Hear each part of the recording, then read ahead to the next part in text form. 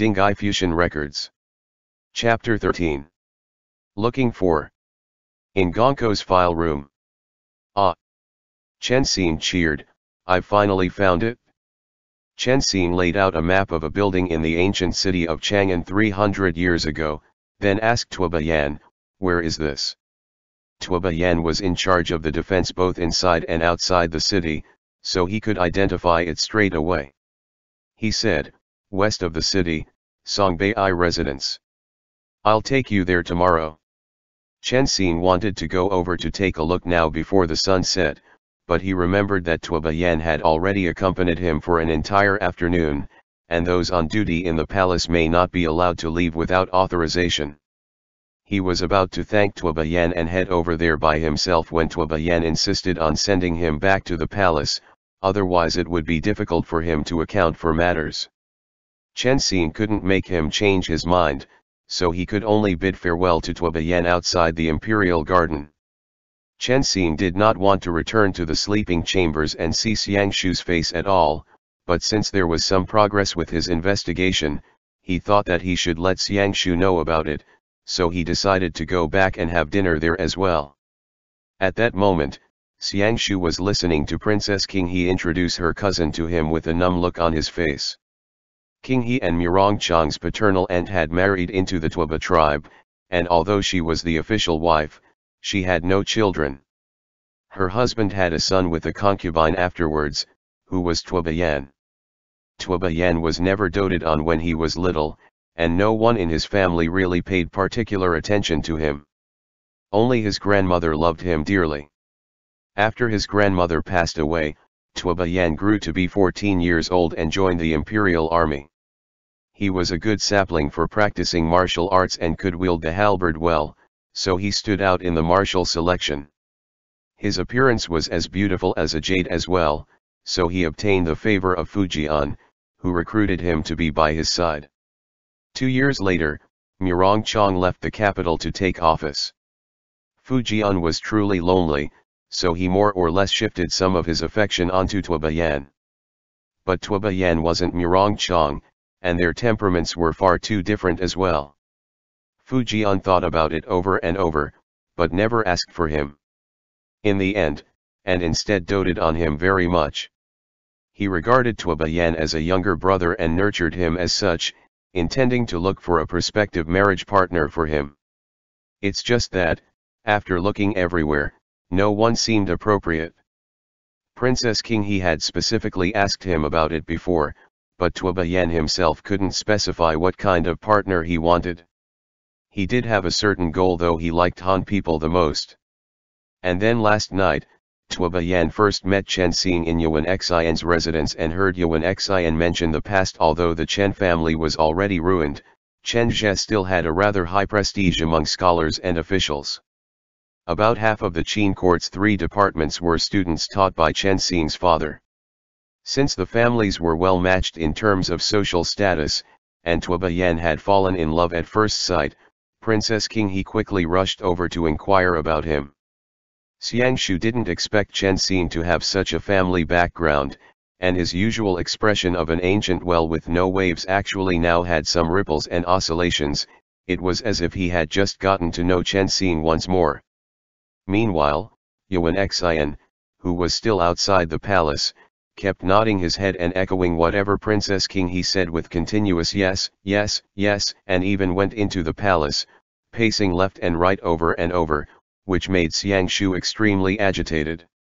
He just wanted to find a flying knife and nail him onto a pillar like he was nailing a fly. Suddenly, silence fell within the palace at the same time Chen Xing had come in. Ai. Chen Xing took a look with a baffled expression, and Yuan Xian was immediately all smiles as he greeted him, Tianke. Hello Xinge. Chen Xing avoided Yuan Xian's hug and nodded at Princess Qinghe. Princess Qinghe smiled, went out with Tuoba Yan. Chen Xing was filled with doubts. How did you know? Princess Qinghe said, come, Jaja will pour a cup of tea for you. As she spoke, she went to pick up a pot and said, I have something good to talk to you about later. Yet Chen Xing said, no need, there are already ready-made ones, I'm dying of thirst. Then he picked up a cup of tea on the table and drank it. Cup after cup, he polished off all the cups of tea that the Chang'an nobles had poured for their marriage proposals. Everyone. Yi. Chen Xin continued, and what's this? He picked up a portrait from the table and studied it, yet Xiang Shu pressed it down with one hand as he said angrily, stop touching things. What's wrong with taking a look? Chen Xin grabbed the folded paper. Xiang Shu tugged at it, and because of his strong inner force, the portrait was torn into two on the spot, so Chen Xin had to casually throw the paper back, which smacked onto Xiang Shu's body. Xiang Shu, you. Chen Xin finished drinking the tea and said, there's a lead, I still have to get busy. Give me some money. He was thinking that he wanted to go to the Songbei residence to take a look since it wasn't dark yet. Princess King he got up and said, I'll ask Yanner to accompany you.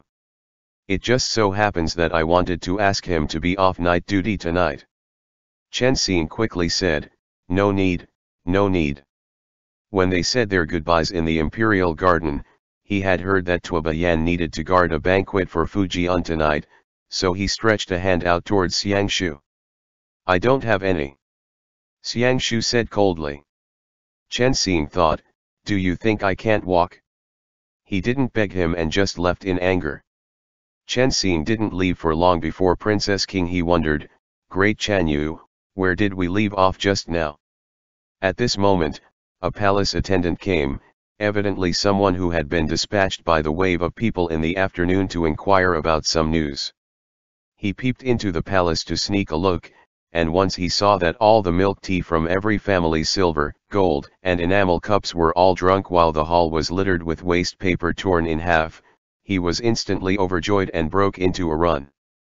It took a long time before Princess King He and Xiang Shu snapped out of their stupor. They shouted together, come back. Xiang Shu quickly got up to give chase, but that palace attendant had long since ran out of sight. So that night, all families knew that the great Chanyu drank all the milk tea they had poured after they left, while all the portraits were torn in half. And what did that mean? Shouldn't everyone quickly make preparations to send all their youngest sons to the great Chanyu? Chen Xin left the palace and studied the map. It was almost dusk. When he passed by the doors of several houses, he heard several families setting off firecrackers. He didn't know what was happening and thought that they were in the midst of celebrating a festival. Viang Palace was close to the west side of the city. But even so, he still took close to 2 hours before arriving outside the Songbei residence. It was dark now, and one could hear the beats of the evening drum ring out one after another. The west side of the city was a highland with pine and cypress. Trees planted everywhere. A row of massive buildings were half concealed within the pine forest, and the unbridled laughter of men traveled out from the inside. Chen Xin remembered now, when they parted ways with Feng Qianjun, he had told them that he would be staying here. Chen Xin circled around outside past about half the residence and still couldn't find the entrance. All he saw was a gate that was shut tight, and 2 large golden letters glimmered on the gate, Zifeng Bank. Chen Xin. Is anyone there? Chen Xin shouted. He compared the place with the map in his hands and was certain that this was the place. After circling for another round, he arrived outside a dense forest. He saw 2 stones there, and 2 more stones at the side. The words evergreen pines and cypresses were written on the left, while Senluo Wangxiang were written on the right. Chen Xin walked into the forest along the road and made several turns along the winding path. He suddenly felt like something was amiss. The trees and rockery inside were arranged according to the 8 gates Kai, Shiu, Sheng, Shang, Du, Jing, Si, Jin set up by Kongming of the 3 kingdoms. After Chen Xin was formally recognized as his master's student, his first lesson was on how to break through this 8 gates array, so it wouldn't be a problem for him at all. He just hesitated in that since this array was set up, the place inside shouldn't be someplace open to public. Would it be too rude to just charge right in? However, just as he was about to turn around, he could no longer go back through the path he had taken through the outer 8 gates. The only way to pass through was to walk all the way to the end, then leave from the northeast's mountain Sheng gate, so Chen Xing could only force himself to walk in. After walking round and round, he suddenly realized that this 8 trigrams array would change in various ways. After turning around a rockery, a huge residence suddenly appeared in front of him. Bright lights were lit up inside, and 20 over pairs of martial boots were placed under the corridor. Chen Xing shouted from the outside, "Is anyone there?" He didn't hear an answer, so Chen Xing took off his boots and stepped up. He pulled the sliding door and he heard a ruckus. "Overthrow Fujian. Restore the great." The room was full of people sitting on the floor, and the crowd's emotions were running high. The residence had excellent soundproofing, so one wouldn't be able to hear the noises that were made inside from the outside at all. From the looks of it, they were obviously in the middle of a conspiracy meeting. "Chen Xing, excuse me, does anyone need some tea? If not, I'll head off first." Chen Xing closed the door decisively, and a group of people immediately rushed out from the inside. All of them brandished their knives and swords, drawing their weapons out as they placed them against Chen Xing's neck. Chen Xing had no strength to resist and could only raise both his hands up and say, "I really didn't hear anything." "Tianke." Feng Qianjun's surprised voice rang out, "How did you get in?" "Stop. He's one of us." Chen Xing entered the room with knives against his neck. A wide couch stood deep in the center, on which sat a man in his 20s dressed in a loose robe with large sleeves. Feng Qianjun sat beside the man and drank as he faced a short table. "Stop." That man said, "Invite that little brother in." He then glanced at Feng Qianjun. Feng Qianjun nodded slightly to signal, "It's okay," then waved his hand to motion for Chen Xing to come over. The group of martial artists detaining Chen Xing released him and let him go to Feng Qianjun. "There's not much time," the man said, "there is a guest present, but it's okay for him to hear it. Let's continue talking." Xianjiang's catastrophe this time was not caused by a momentary mistake. Chen Xing glanced at Feng Qianjun and saw that he now seemed completely different from the Feng Qianjun whom he had traveled with. He had changed into a loose robe embroidered with patterns of leaves and blossoming flowers, and his huanshao knife was placed on the central table in front of the man. Even a Xianbei as beautiful as a woman would appear bewitching adorned in that kind of flowery martial robe, but on Feng Qianjun, it didn't seem out of place at all, and was strangely fitting. It naturally gave him an air that was magnificent to the extreme. Chen Xing looked at the man in the center, then at Feng Qianjun. Feng Qianjun whispered into Chen Xing's ear, "He's my older brother, Feng Qianyi. A kid like you actually managed to break through the 8 trigrams array he set up outside. I really underestimated you." "Chen Xing, I was just walking around at random. What are you all doing?" Feng Qianjun, "Plotting a rebellion." "Ah. It's so obvious, can't you tell?" Chen Xing said sincerely, "I could." "Which stage have you guys progressed to?" Feng Qianjun, "There has never been any progress, it's so distressing.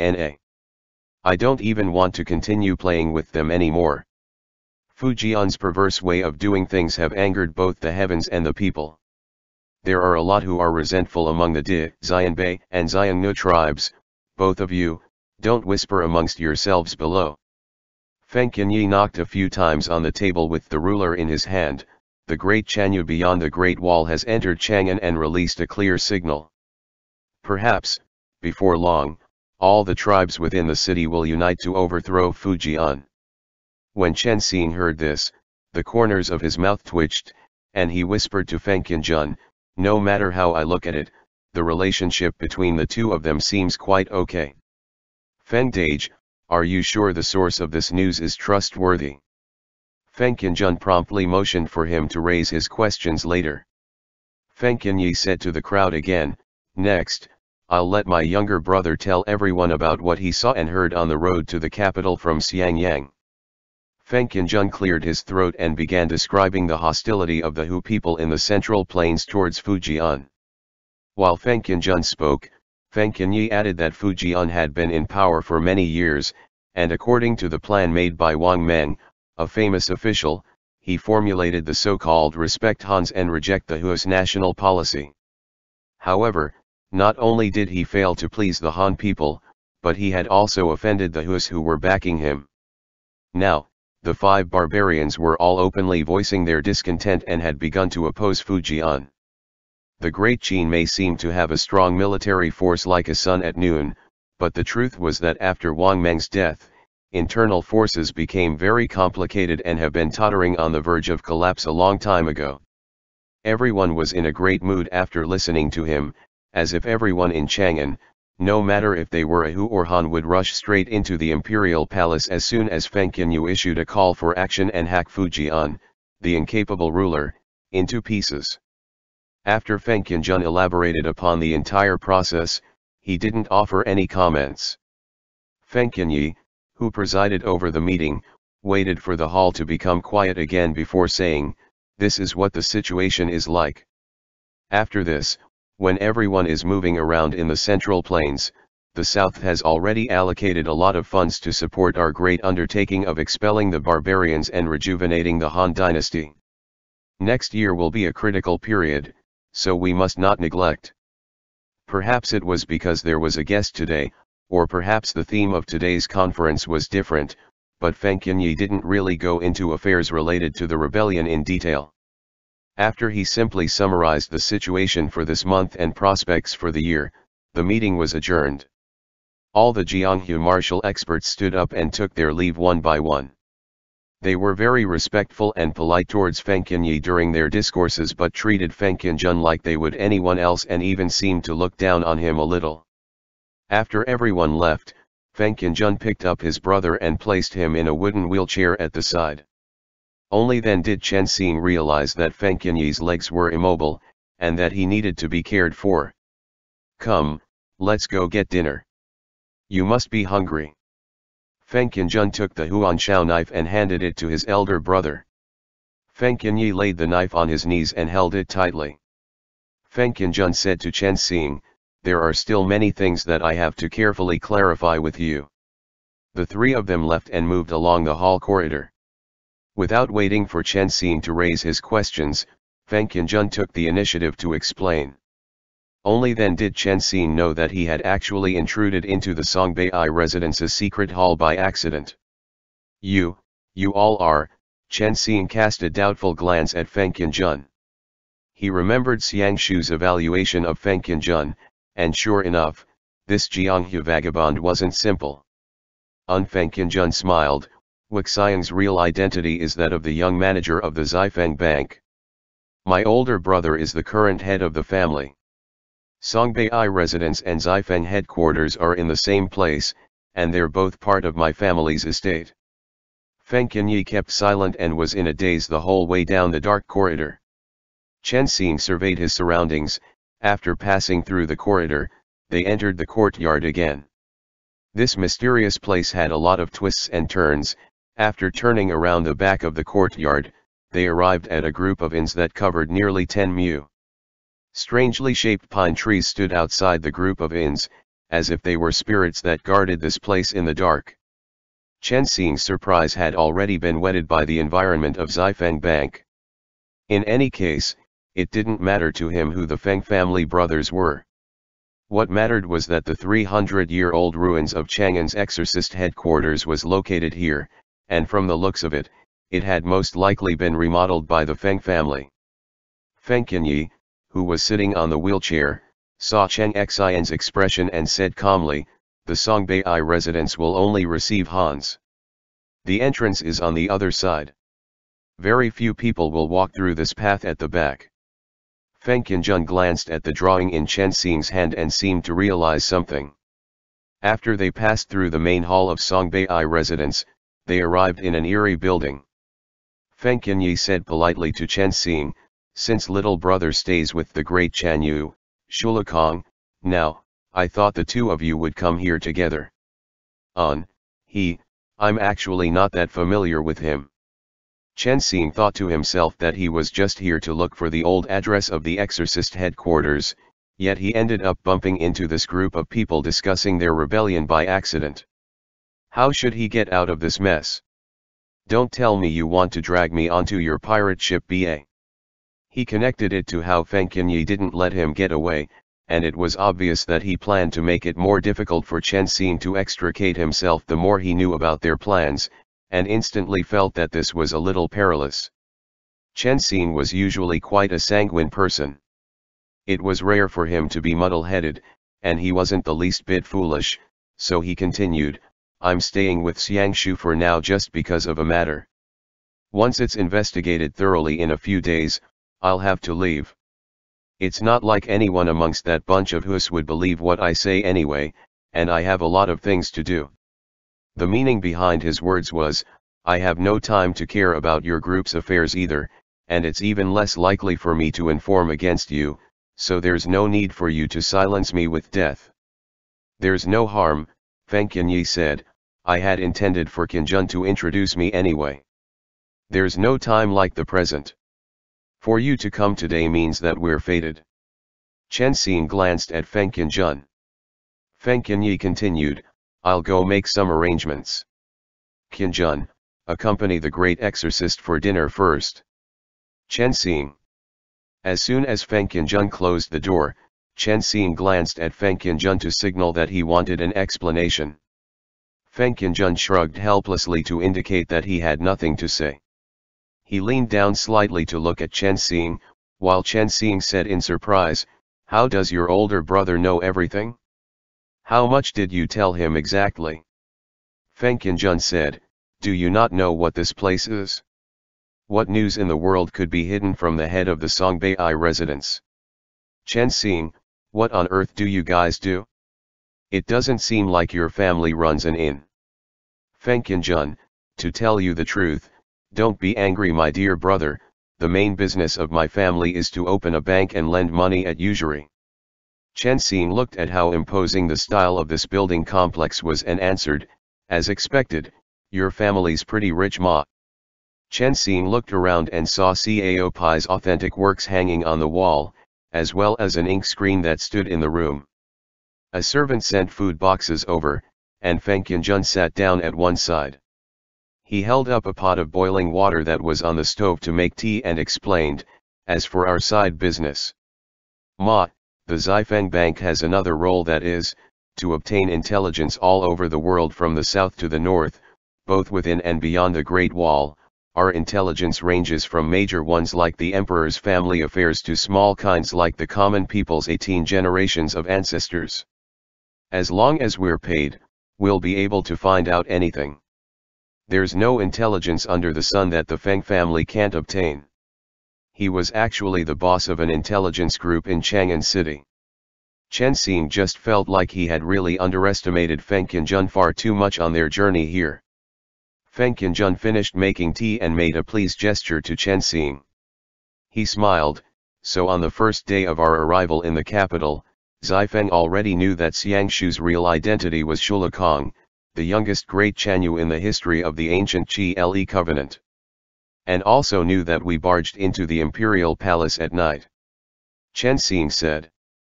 Wu, Fei Tian said, and we also know that you're the only son of Chen Jie, a great scholar in Jinyang. During his youth, Yuan Xian studied under your family before.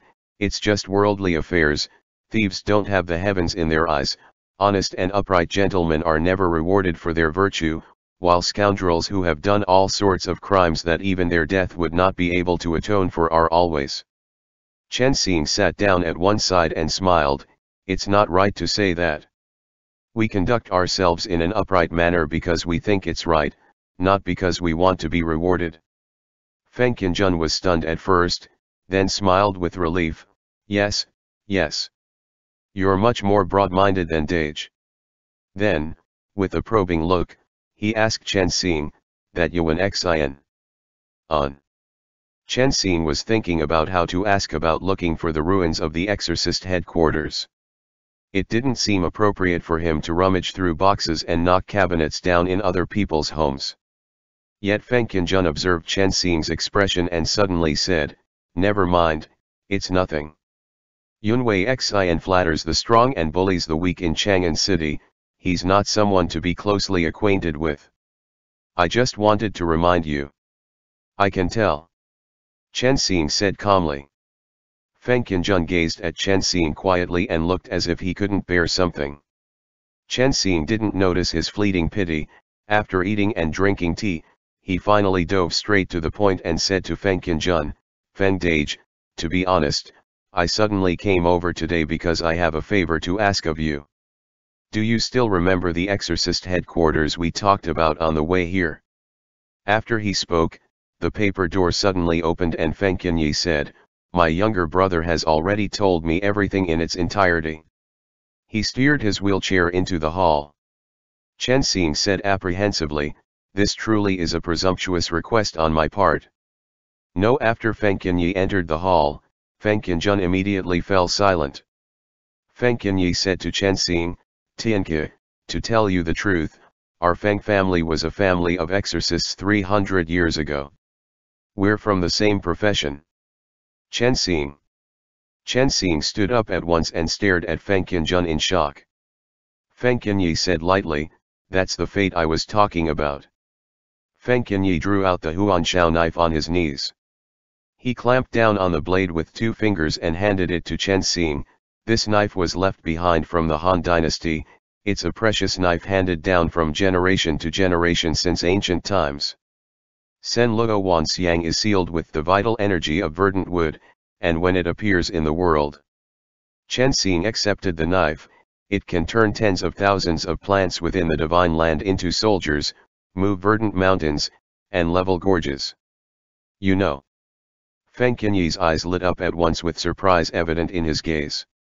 Chen Xing had read about many magic weapons in ancient texts. When he first met Feng Qianjun, he had never paid close attention to his knife. Now, when he accepted it and held it in his hands, he only saw a row of Zhonggu characters inscribed on the back of the knife, Sen Luo Wan Xiang. End chapter. Dinghai Fusheng Records. Chapter 14. Entering the library. Chen Xing merely looked at it for a moment before returning the huanshao knife into its sheath and even handed it back to Feng Qianyi. He said with a smile, "That's great. So you guys are exorcists too." After he said this, he continued ruefully, "Legends about it have been recorded in ancient texts. Unfortunately, silence has fallen on all magic now, so all magic weapons have turned into scrap iron." As he spoke, Chen Xing started reminiscing in a trance. Which branch of exorcists did the Feng family belong to? However, most of the documents he read at his Shifu's place only included pictures of the monsters, sacred tools, and magic weapons in the human world.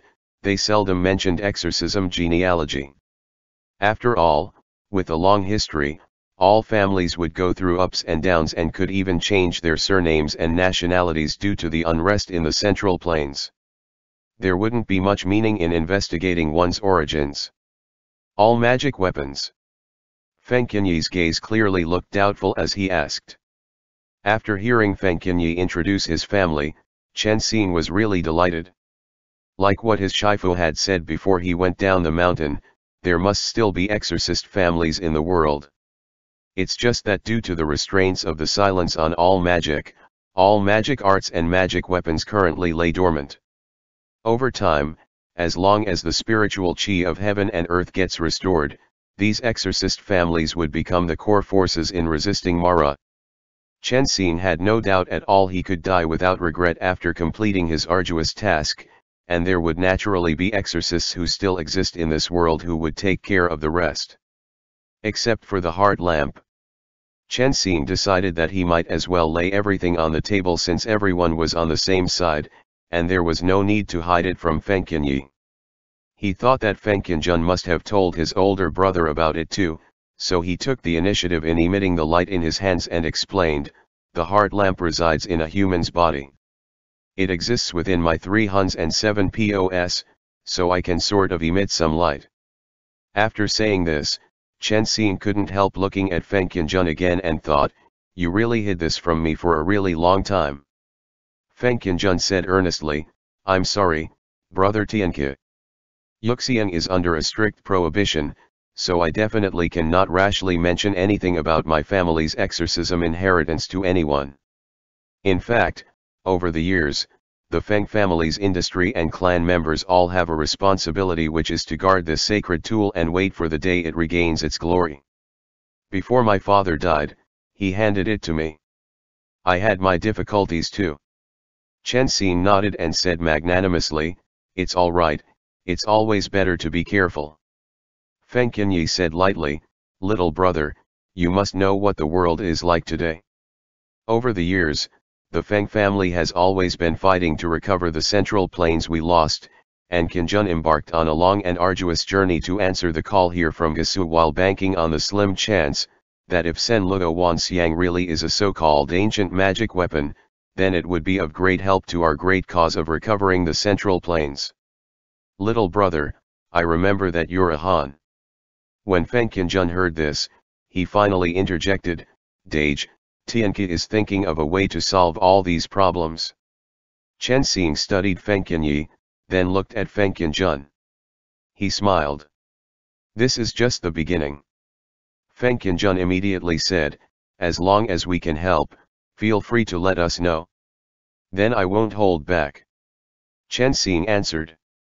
Feng Qianjun motioned for Chen Xing to not be in a hurry to feel delighted, and to let him speak first. He explained Chen Xing's purpose for coming to his older brother. Chen Xing quickly spread out the architectural drawings he had retrieved from Gongko and explained, according to my investigation, at the end of the Han dynasty, the headquarters of the Chang'an exorcism department was in this empty Song. I'm just not sure if Xifeng Bank and Songbei residents had dug out anything when it chose to be situated here. For example, ancient maps, letters, and such. After he spoke, Chen Xing looked up to observe Feng Qianyi's expression, then looked at Feng Qianjun. Feng Qianjun shrugged to indicate that he didn't know anything, but Feng Qianyi looked as he usually did and answered, Xifeng Bank was founded by our great-grandfather. When Chang'an was built, this place was a barren hill. Are you certain that the headquarters of the exorcism department was on this mountain? Chen Xing said, if the drawings aren't lying. After Chang'an city was trampled upon and set on fire by Dongzhou, Liu, and others at the end of the Han dynasty, it was so desolate that there was practically nothing left during the Three Kingdom period. It expanded several times during the Jin dynasty, and after the city expanded, it once again suffered through a flood of plundering from the 5 barbarians when they headed south. Xiongnu, Hans, Dis all took turns stationing their troops here. Burning came first, followed by pushing, filling, then construction. The difficulty of finding even a brick or wood from 300 years ago had been set in stone long ago, but Chen Xing still held some hope, because the room that the exorcism department kept their scrolls in was underground. It's right here. Chen Xing pointed to a part of the original building. It was the working drawing of the underground construction. He explained, our ancestors must have left some information regarding the silence of all magic that had happened then. This will be a very important clue. Feng Qianjun studied the drawings carefully. He looked at his older brother, and the two brothers exchanged a look. Chen Xing asked tentatively, can I follow the direction as pointed out in the drawings to take a look? Feng Qianyi pondered for a long time. Feng Qianjun said, I'll take Tianke there. Ba. You can't get in. Feng Qianyi answered, never mind, since he's one of us, it won't do any harm for him to enter once. Chen Xing asked doubtfully, is this place very important? Feng Qianjun wanted to say something, but he was stopped by his older brother. Feng Qianyi finally said, Xifeng's warehouse, it connects underground, and it's all filled with places where money's stored. At night, during the high period, Feng Qianyi leaned against his wheelchair as he took Chen Xing to a huge residence. Feng Qianjun only went to the door before he stopped, and he signaled for Chen Xing to follow his brother in while he would stand guard outside. Chen Xing took the lamp that Feng Qianjun handed him. He looked back, and Feng Qianyi seemed to guess what Chen Xing was thinking and said lightly, Qianjun's responsibility is to guard the Zifeng chain. Only the head of the family and the main shopkeeper has ever been allowed in the warehouse. Chen Xing immediately expressed his gratitude and followed Feng Qianyi to enter through a bronze door of the residence. The first door was opened with a key. They reached a slope, while the corridors on both sides were full of shelves made of pig iron. Wooden plaques filled the shelves, and copper coins were piled at the top.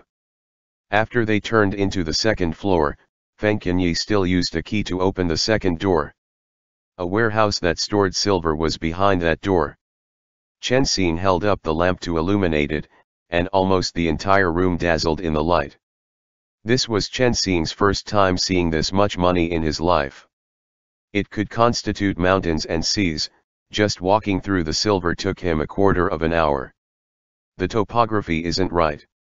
Chen Xing looked down to match it to the drawings. Feng Qianyi answered, during the Jin dynasty, our ancestors bought this piece of land from Sima Yu, the king of the East China Sea. In order to build this place, they recast 300,000 jin of molten iron into the four walls of this warehouse. Chen Xing looked around in the silver warehouse and asked, is there anything left behind in the ruins that were cleared up then? Feng Qianyi said, I'm not sure, no records were left behind. I'll take you down to the next floor for a look. Chen Xing didn't doubt him and let Feng Qianyi guide the way in front of him while he looked at the map as he walked. When they arrived at yet another door, Feng Qianyi still opened it with yet another key.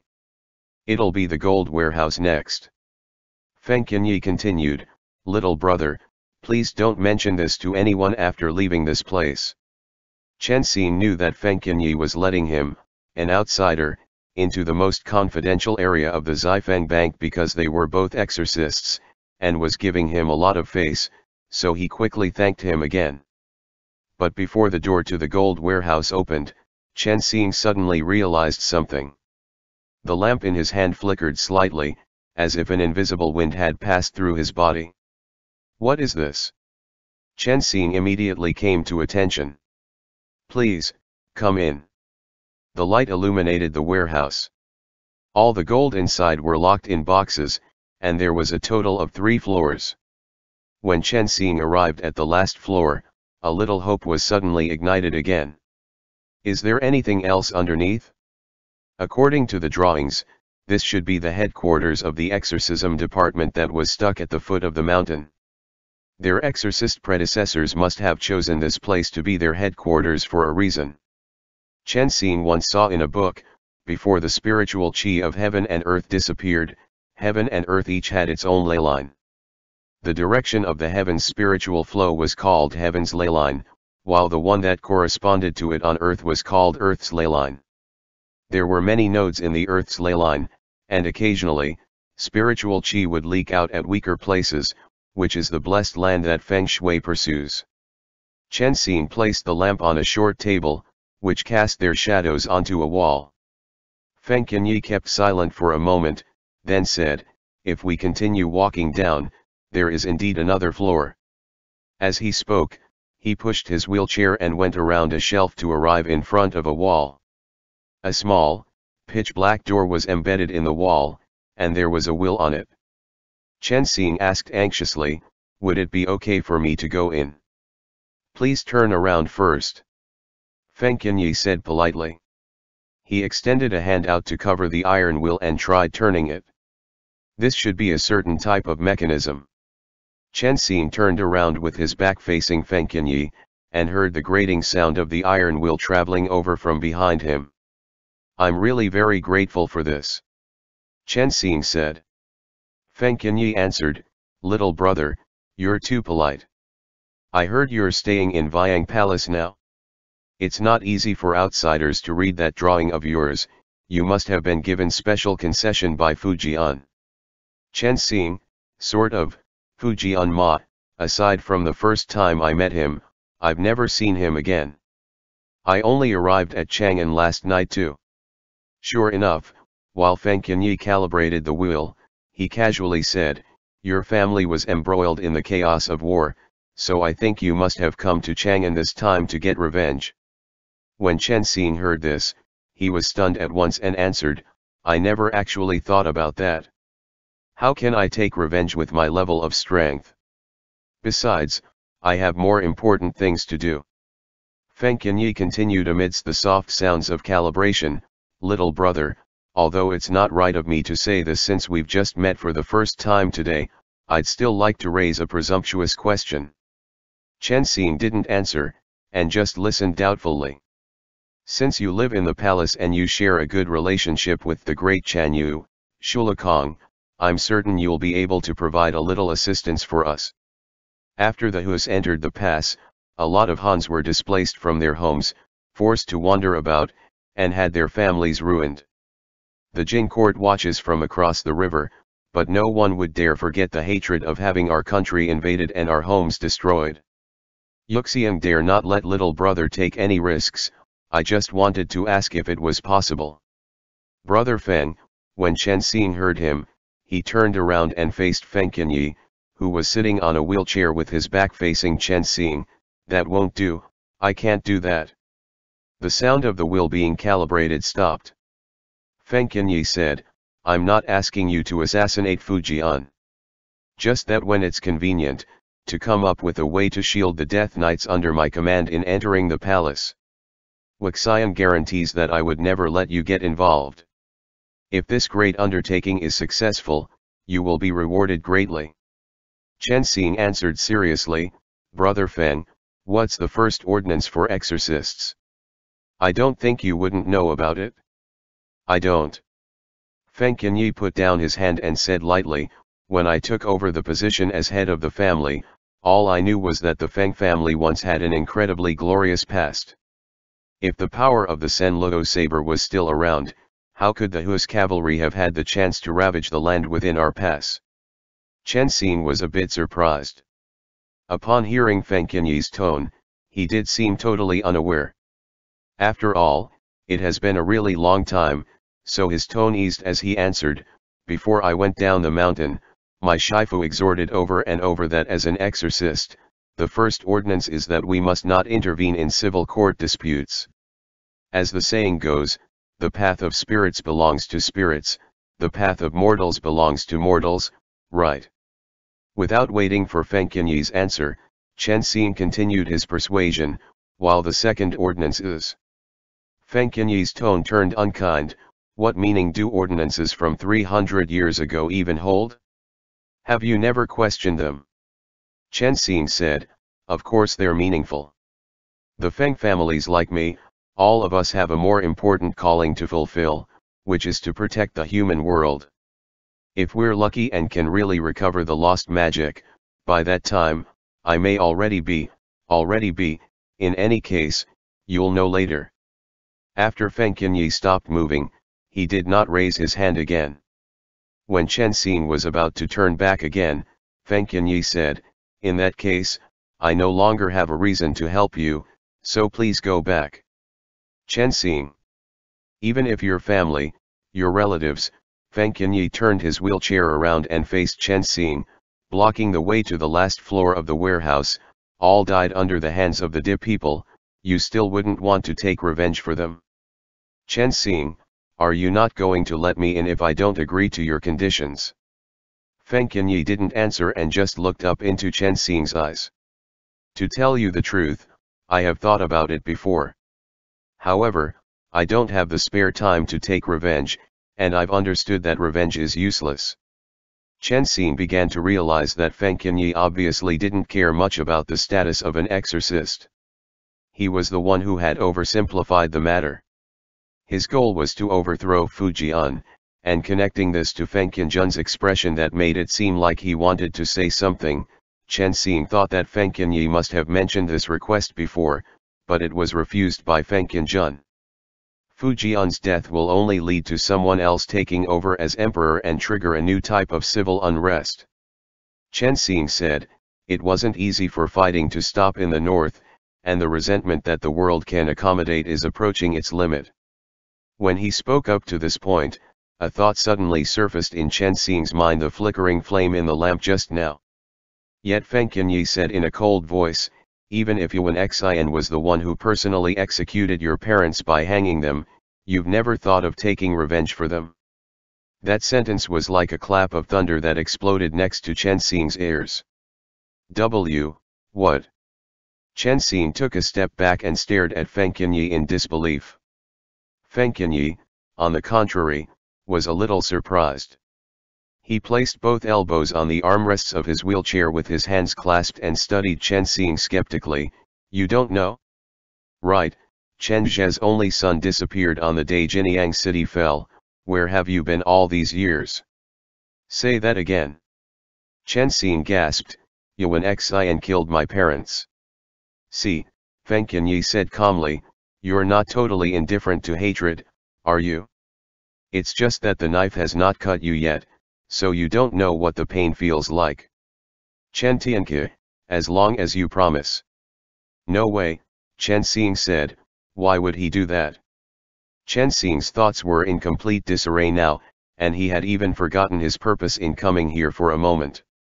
Yuan Xian's expression flooded his mind, and his whole body suddenly turned cold, as if he had just fallen into an ice cave. Under Fei Tian Ye's gaze, a sudden chill filled the entire warehouse that spread in all directions. The flame within the lamp gradually weakened, and the shadows of the two that were cast on the wall seemed to be slowly melting away. However, right at this moment, the sound of footsteps approached, and a loud noise blared from the golden warehouse door. Chen Xing.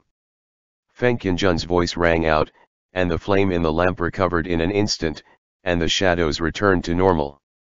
Fei Tian Ye and Chen Xing turned their heads at the same time and looked at the door. You shouldn't be here.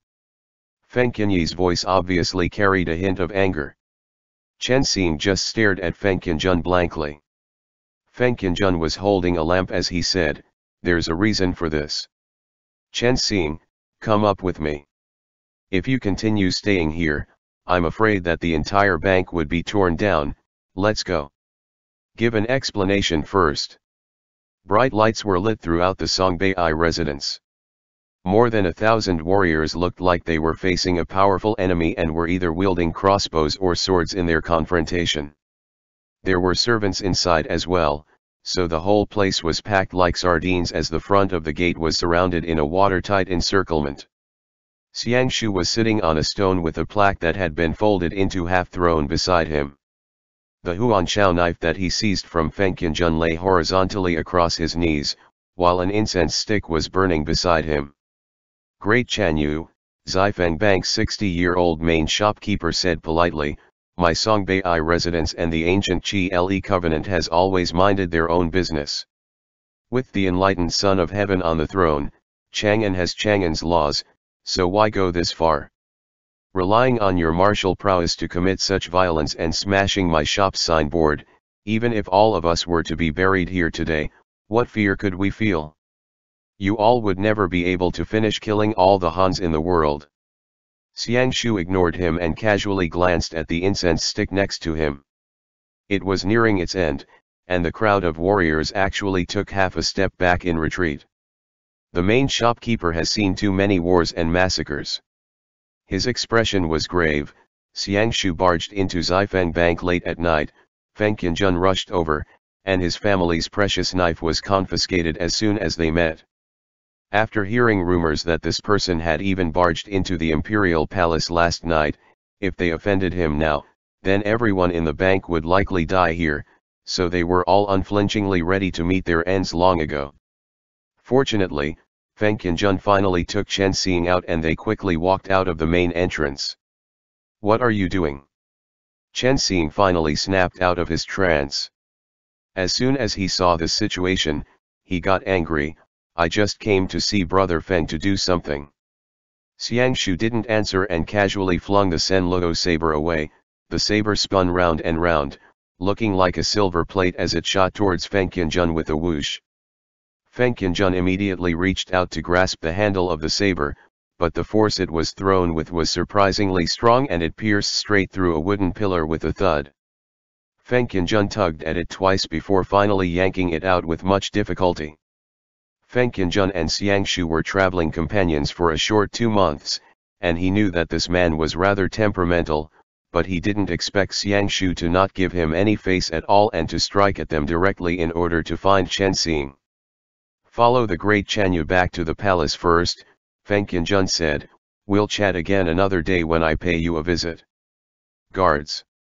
Prepare a carriage to send Brother Chen back to the palace. After Xiangshu found the person he wanted, he turned around to leave. Chen Xing quickly gave chase. He stood in front of Songbei residence's entrance and blew up. Xiangshu. What do you mean by this? Xiangshu had already left on his horse. The Feng family pulled up a carriage and came forward, so Chen Xing had to get on with a lot of discontent piled up in his heart. He kicked the soft chair within the carriage before sitting down angrily. End chapter.